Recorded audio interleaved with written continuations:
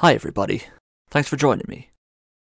Contrary to what some people may believe, it can be difficult being a man these days. Now whoa, I hear you say, Paul, are you going to turn into an MRA? I've got a confession to make, everyone. I've actually secretly been an MRA the entire time. I just needed to gain enough trust from all of you so that I could sneak into the global feminist Antifa meeting rooms, and now that I've done that, I can go back to hating women for no reason. Now, those of you who've watched my previous videos, you might have an issue with this one. I hope you don't. I've gone through a good amount of effort to try and make sure that everything's contextualized, and that I'm not purposely ignoring certain aspects of the issues that I'm going to raise. And I want you to know that I'm speaking out of love, and I'm going to make my arguments the exact same way I've done before, using the same guiding principles that I genuinely hold in my heart.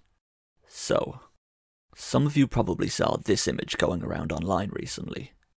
The feedback to this was pretty shocking, to say the least. I mean, people on the right used it as a radicalization tool, which is not surprising, they're cunts. But it was the reaction of those on the left which kind of shocked me most. Calling them losers, saying that this means nothing and that nobody should give a shit, kind of openly just saying, good, fuck those guys. Now that I've actually said that out loud, there might actually have been an instruction rather than a criticism, but anyway. A few months ago, I made a video about toxic masculinity.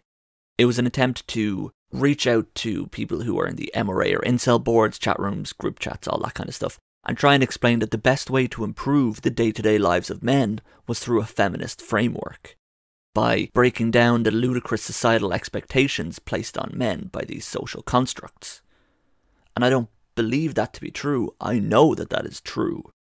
And look, looking at this survey, I understand that sex is and everything, I know that. But what you can infer from this survey, well, at least what I did, is that there are not only a lot of men who don't have sex, obviously that's the point of the survey, but there are a lot of men who don't have a close emotional bond with another person, which to me is possibly the most harmful thing that could happen to a person. So in this video, I'm going to look at a few things. I'm going to look at some of the economic and societal reasons which might explain why this number is so high. And I'm also going to offer some advice to those who might not think that this is actually an issue, and to those who may be part of this 27% to let you know that things are going to be okay. So having said all that, let's get cracking. Let's address the elephant in the room, shall we? This enormous upswing began in 2008, which was, of course, the year the global financial crash began. Now, am I going to say that all of the issues surrounding this survey can be boiled down to simply blaming capitalism? No. Of course I'm not. That would be silly. I am going to say that most of the issues can definitely be blamed on capitalism. Most of them. I'd say like 92% of them can. I would send you on the formula I used to work that out, but it's a trade secret. Antifa Super Soldier level 4 only. Sorry about that. So let's take a look at these in logical order then. Before you get a job or buy a house or start saving for a pension? I don't know what that is. You need to get an education, right? You need to finish high school and then go to college. In 2017, Ireland had the second highest cost for college attendance in the EU. Second only to the UK, who have now left the EU, meaning that Ireland probably has the highest. Oh god, I wonder if that's true. Oh, I'm not going to look it up. It'll go beyond the timeline of the survey. Anyway, you're perhaps 18, 19 years old, fresh out of secondary school or high school, and you're in college, and you're already in an unbelievable amount of debt. But Paul, this is a US survey. Why are you talking about Ireland and the UK being expensive when it's for the US? I don't think I really need to explain how expensive college is in the United States, do I? I think the point will still stand. Anyway, this is all, of course, assuming you can even afford to go to college in the first place. I mean, if you can't, well, you're already on the back foot, young man. You better get out there and work. Earn your keep. Besides, you're a grown-up now. You need to live on your own to gain some independence. Not buy a house, you're too young for that. Just rent somewhere, learn the ropes. How much can it possibly cost? Oh, sorry, no, hang on. Before we move on to living somewhere, you need a job first. But you're either in college at the moment, meaning you can't work full-time, or you can't afford to go to college, so you'll probably have to work in what arseholes call a low-skilled job, or the service sector, basically. Restaurants, pubs, shops, yada yada yada. Those kind of places. Now a few months working there and you'll be able to pay off your crippling college debt, right? No. Whether you work in Ireland, the UK or the US, you will be in the lowest paid age bracket, working in the lowest paid industry. And what do you know? There's more pressure on young people. Who has the time for writing when you're working unsociable hours? Well, it's probably a good thing that the rental costs are so low, right? You can afford to live in your own place with your low wages. It's easier to have sex when you have your own private space to do so. Also no. Rents are at their highest point in years in most places. Dublin, New York and London being some of the most expensive cities in the world to rent in. The high cost of rental accommodation, particularly private rental accommodation, means that more and more people under the age of 30 are living with their parents later into life. Again, easier to have sex when you have your own private space to do so. Well, maybe you don't need to rent then. Maybe you can just save up to buy a house. You only need the deposit for a mortgage. How much can that possibly be? When I was young, you'd get a mortgage for 4 beans, and they didn't even have to be baked beans. Well, that's more expensive too. All this, alongside the general lower levels of job satisfaction among younger people, means that those under 30 are living with their parents, working in jobs that they hate, for wages so low they can't live on their own. Now, I'm not going to get into critiques of the landlord class, that's for a future video, but this isn't even taking into account that those who do live in their own accommodation are very often just a couple of missed paychecks from homelessness. Throw in the neoliberal and conservative denial of the very real impending climate doom means that there's barely a present for these people. There may well be very little future too. All this pressure has led to the increase in the rates of depression and suicidality in young people, as you can see on screen. So it's not really any surprise that 49% of people surveyed by the BBC in 2018 said that stress was the main cause of their sexual issues. Now, I fully understand that these are not male issues. I absolutely understand that of all the groups who might be affected by these issues, straight white men are probably going to feel the brunt of all this the lightest. And I need to make it perfectly clear that most groups of people are going to have this pressure as their baseline, and then have sexual, racial, or gender-based discrimination piled on top of it. I guess I'm just coming at this from the point of view of I just don't want people to suffer. And I believe capitalism causes more people to suffer than not.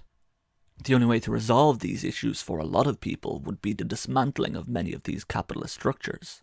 Power is maintained to a large extent through the division of those who could stand together in opposition. This is why all those groups, conservatives, TERFs, fascists, MRAs, neo-Nazis, incels, they're all built on a framework of social exclusion. They're very often not sold to people to promote what you are, but what others are not. And this othering, which the left sometimes does, better silos people who feel vulnerable, so that they can be snapped up and radicalised by the groups I've mentioned before by giving them a sense of belonging. They may not believe anything that's being preached at them, but they're there and they're allowed to take part. I think that's the reason why there are far more former fascists who are now leftists than the other way around. And again, I want to be perfectly clear, I'm not saying that we should be friends with bigots. That's the end of that point, by the way, no ifs, ands or buts, we shouldn't be. I'm just trying to point out that these groups claim that they are representative of certain sections of people, and quite often that is not the case. Because these groups are fucking liars. Now, if you're watching this and you're a part of the 27%, I realise that everything I've just gone through makes it seem like there's no hope for you. But that's not true. What I've done is outline the different ways in which what you might be going through may not be your fault.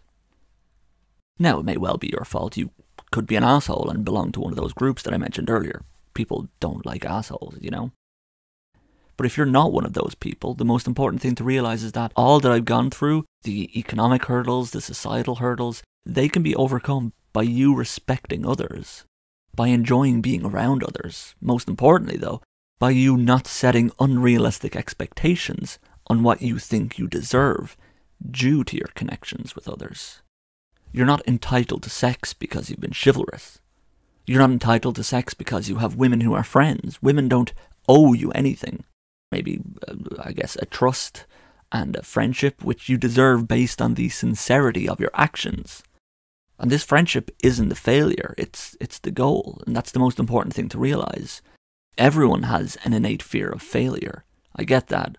And you probably look at things and think, I've tried before and I didn't have sex, therefore I failed. But that's not right. You have to understand that you're interacting with other human beings. If you had a friend who never wanted to hang out with you except when they wanted to come over and play your Xbox, you probably wouldn't want to hang out with them very much. If all you're interested in is sex, then people probably won't want to be around you. If you're a cis-het guy, treat women the same way you'd want to be treated by a gay friend of yours. They're attracted to men, but they want to be around you for you because you're their friend. There's no other reason. They just enjoy your company. If they only ever spoke about how much they wanted to fuck you, you wouldn't want to be friends with them because that's weird and harassment. And this might sound like silly advice given the pandemic, but really what you need to do is just go out and meet people. They're not going to hate you, they're not going to think that you're beneath them. Just talk and be nice to people, to everyone. And if you join some club and there's someone who thinks you're beneath them, I guarantee that most of the other people in the club will support you because caring is what counts. These people are there for friendship, for camaraderie, for a shared enjoyment of Warhammer or whatever it is that you do. Every good relationship is built on a platform of mutual respect, and mutual is the key word here. To those on the left who are watching, I hope I've made my points clearly enough, just kind of to be careful about the words you use. And I'm not saying you need to censor yourself or not say certain things to like placate the male masses. If you want to insult people, go for it. I can't stop you. And I understand that the men bad meme is admittedly quite funny most of the time, but this was just such a weird vilification of surveyed strangers. Those who answered this survey are just people who are probably feeling vulnerable, since the most important traits regarding masculinity which are foisted upon men by society are being breadwinners and not being virgins. So a vulnerable person who scrolls through the comments looking for support, well, I mean, where do you think they're going to turn? Someone who laughs at them and says that they're shit, or someone who claims that they're worried about this and that they have a community of like-minded people who love to chat with you? Yeah, I'm sure we're all aware of how difficult it is to do a U-turn in a narrow space, and the right-wing pipeline is very narrow indeed.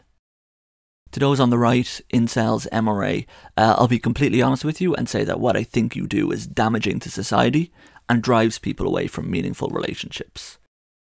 I hope this video has shown you that there are actual underlying issues which need to be addressed with capitalism, and that things shouldn't be boiled down to the incorrect statement of, it's feminism's fault.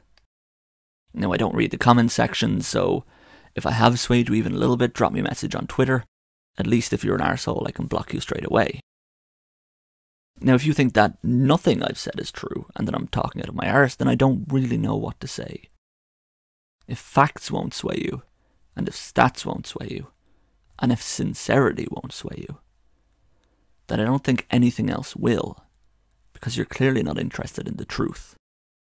All I can do is just hope that you won't have an impact on anyone else's life, because if your goal is to make others unhappy, then I can't do much apart from wish you nothing but isolation and misery for the rest of the life that you've, quite frankly, wasted. To everyone else, look after yourselves, I love you, and thanks for watching.